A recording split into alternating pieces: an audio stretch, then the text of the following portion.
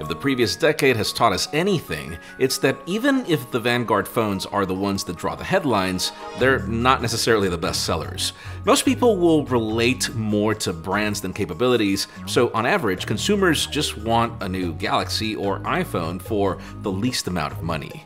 It's the reason why we've seen companies drift to this new approach where you don't just get one Galaxy S or one iPhone. But in these challenging times, I'm sure many of you are asking yourselves, how do you draw the line? Which is the best bang for the buck affordable flagship that money can buy? And it's the reason why we've chosen today's comparison. This is the Galaxy S21, Samsung's least expensive flagship for 2021, and if you watched our recent review, one of the phones you should seriously consider right now. And then this is the iPhone 12. Probably one of our favorite offerings in 2020, given how Apple has been able to blur the lines between flagship features and the price. I'm sure many of the fans are already drawing conclusions as to which one is the winner, but I'm going to tell you that it's actually not that simple. I'm Jaime Rivera with Pocketnow, and this is our comparison sponsored by SUPCASE. Stick around to learn how you could win a Galaxy S21 and a Galaxy S21 Ultra.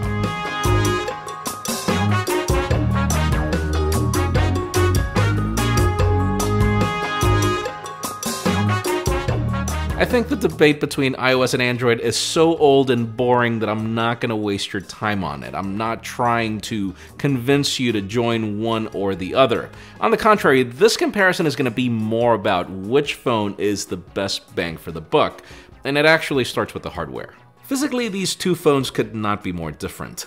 While Apple has decided to take a leap of faith in going entirely flat, Samsung has decided to only flatten the elements that are ergonomically convenient, which is smart given the differences in footprint. The Galaxy is 5mm taller, slightly narrower, slightly thicker, and yet manages to pull it off with just a meager 5 extra grams in weight. Both are made of aluminum frames, with Samsung favoring a shiny side rail versus Apple's matte finish, but then both companies do the entire opposite at the back. As a result, the Galaxy handles fingerprints better, but I have the feeling that the polycarbonate back Samsung provides does some of the legwork. It is controversial to launch a flagship with polycarbonate, glasstic, whatever you want to call it, but you also have to consider that the iPhone does not offer ceramic shield at the back, only at the front. Internally, things get tight as both devices are relatively just as modern with Qualcomm and Apple's 5nm process.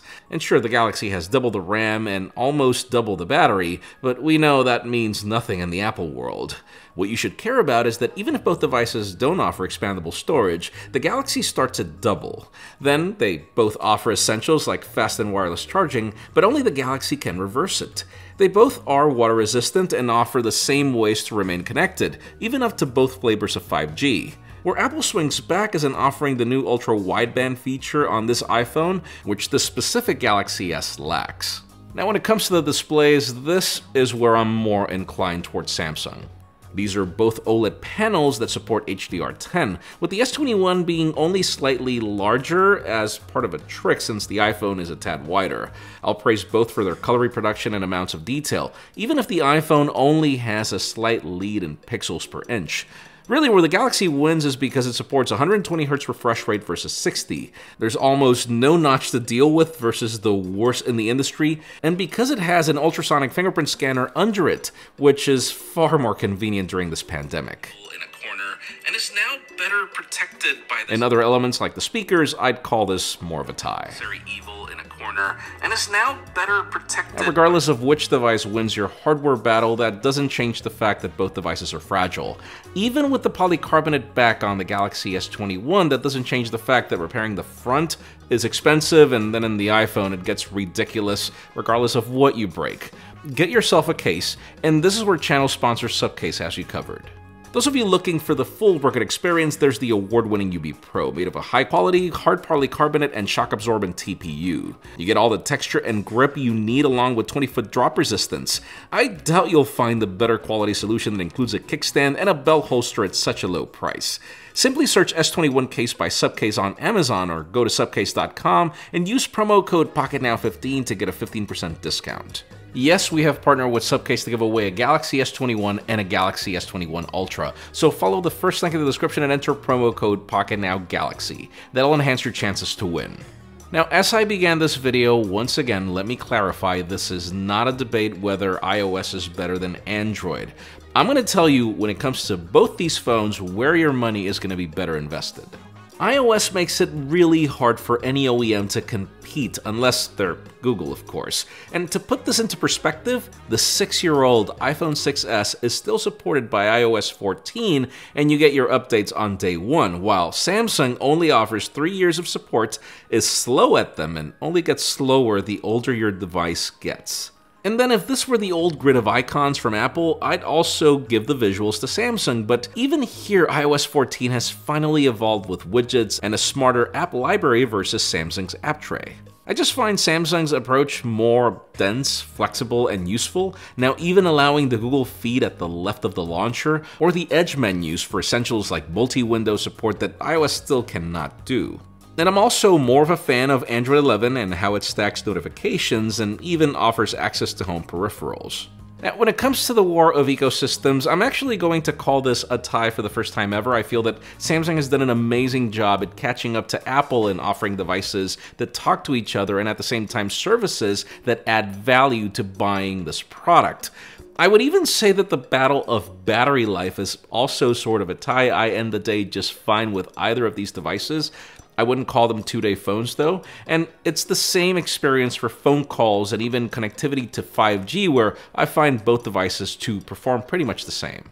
Really, the last element left to break this sort of a minor subjective tie is the cameras. If you look at the spec sheet, you'd assume that this is an easy win for Samsung. I mean, you have a primary sensor that compares more with the iPhone 12 Pro Max, plus a telephoto that the iPhone 12 lacks, but I'll let the results do the talking. I'm going to call this a tale of opposite approaches. During the day, the S21 tends to be warmer. The results vary based on your focal length, while the iPhone is cooler, and really not a phone I'd recommend for anything other than the ultra-wide or the primary. I thought the 3x digital on the iPhone could compete, but who am I kidding? I also notice more of a natural bokeh coming from the S21 given the larger physics of the sensor and also a tad more detail. Once you turn off the lights, I don't recommend you use any other focal length, as the ultra-wide is kind of washed on both devices, and the telephoto in these conditions is actually just a digital crop. It's actually not real. I drift more to the Galaxy because the iPhone continues to be plagued with light reflections that Samsung barely has to deal with. And then things flip over literally with selfies, where Apple gets warmer than Samsung, and sure, Apple's Deep Fusion makes me look younger and handles skin tones really well, but I find Samsung to be more accurate, and it also offers less of a crop in selfie portraits. So far, I can tell you, I think that photography belongs to Samsung, but then video is where the iPhone continues to reign supreme. Sure, Samsung has done a far better job in avoiding warping as you walk, but then sharpening is still there, even if in less of a degree. And sure, you get elements like 8K and director's view, things that I still consider gimmicks right now. And the same goes for selfie video. I actually don't find either phone to do better with dynamic range or the crop. I still just find Apple to execute better. It is a close call, but if I had to pick in the video department alone, I'd go iPhone, but then the rest of the camera comparison belongs to the Galaxy. To conclude, no worries, you know me. I will call out a winner, but you can't deny that this has been a very interesting tie in certain elements. Samsung wins the hardware, software drifts more to iOS, though it's a matter of taste where I prefer the Galaxy, but then the camera really depends on what you care about most, be that photos or video, where I think the Galaxy is the better buy. And then guys, once you jump into the price, Samsung wins. It's a few dollars less expensive if you ignore the odd carrier discounts from Apple that I don't know, those are weird. But then you get double the most things that matter internally, you get more cameras, and if you were to take advantage of the pre-order deals, the Galaxy S21 gives you enough perks to buy back the charger and the pair of earbuds that are not available on either box. I'll be sure to link to those deals in the description, in addition to other options that I recommend for fast chargers. Bottom line, the Samsung Galaxy S21 wins. If you're in the market for the best bang for the buck affordable flagship that money can buy, it doesn't get better than this right now. And I even hate to pull on Apple's old slogan, but seriously, the Samsung Galaxy S21 is the right amount of everything. And sometimes double that, and then some. Let us know if you agree with our comparison in the comments down below, and while you're at it, follow us on social media, subscribe to our channel for more videos like this one. Also follow me on my personal handles to help you choose the right affordable flagship for the money right now. Please give this video a thumbs up if you like what you saw. I'm Jaime Rivera, thanks so much for watching. We'll see you on the next one.